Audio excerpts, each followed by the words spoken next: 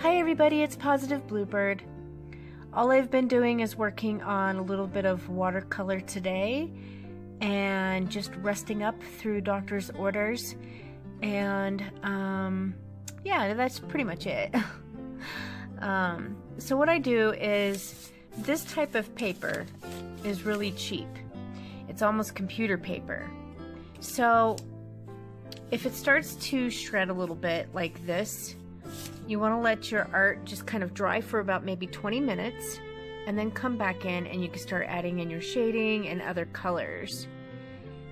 And then when it is complete, you take a sealer glue that is called Mod Podge, and it holds in the watercolor or any type of pen art or markers that you have used, and it preserves it so that it will not get ruined.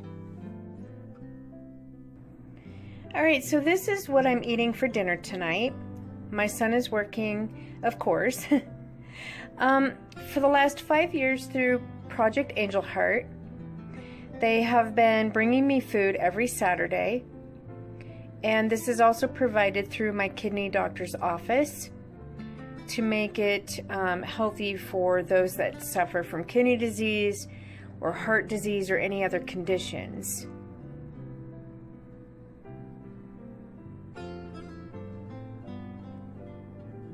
So I thought I would show you this piece of art that I made, maybe about 1.5 years ago to 2 years ago.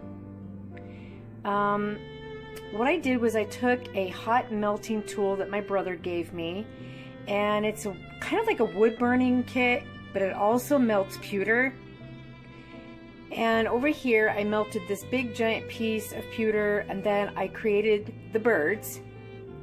And then this bird at the end here, this little pearl one, is actually a bead that came with a whole set of beads that I had bought at Michael's a long time ago. These are obviously recycled boxes and hot glued glittered rocks, a bow, and then over here I came up with this on my own.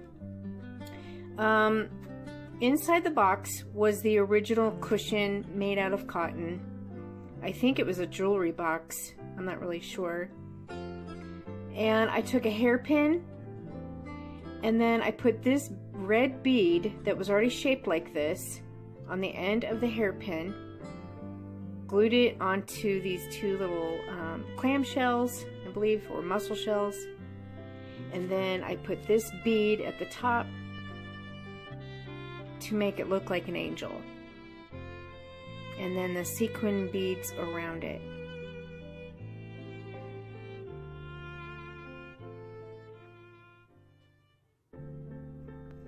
Okay, so this is a pottery piece that my son had made many years ago. I have no idea when. But I know that I have owned it for quite some time. He is 17, and I think it was probably around the 2nd or 3rd grade. I don't remember, but it is still with us. And several of these that he has made, I actually have in a keepsake box, because I feel like I don't want to have every single thing out. It'll look a little too cluttery, so this just holds our coins for the soda machine or for the laundry. And this is what I had made last night.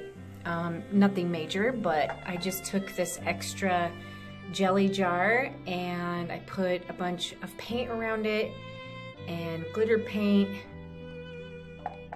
On the inside is extra wax from the wax burner. When it doesn't smell good anymore, you just pour it into jars or reuse it somehow. And then I just added glitter paint to some of the leaves on this plastic plant.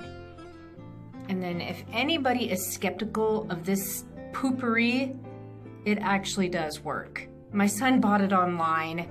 It sounds so silly, but Google it or look it up on YouTube. It's quite funny. Okay, so while still in our bathroom, Everything here is something that I have bought secondhand or I have made myself.